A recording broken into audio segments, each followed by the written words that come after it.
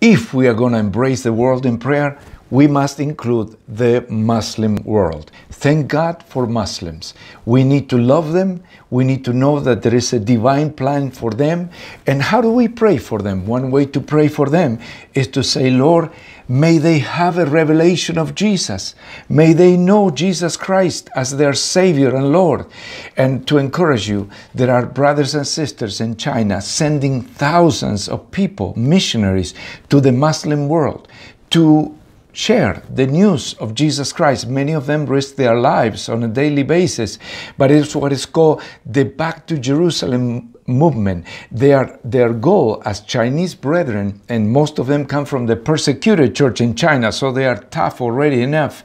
And what they want to do is they want to embrace the house of Buddha, the house of Hindus, and the house of Muslims.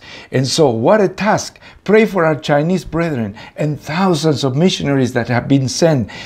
You know, if we lose compassion, we lose the gospel. We must love our people. They are in the other side of religion, but hey, we are together in the same, sharing the same world. About 20% of the world population is adhering to the Muslim faith. So let's pray for them, let's love them, let's fast for them until we see a tremendous revival within the Muslim world.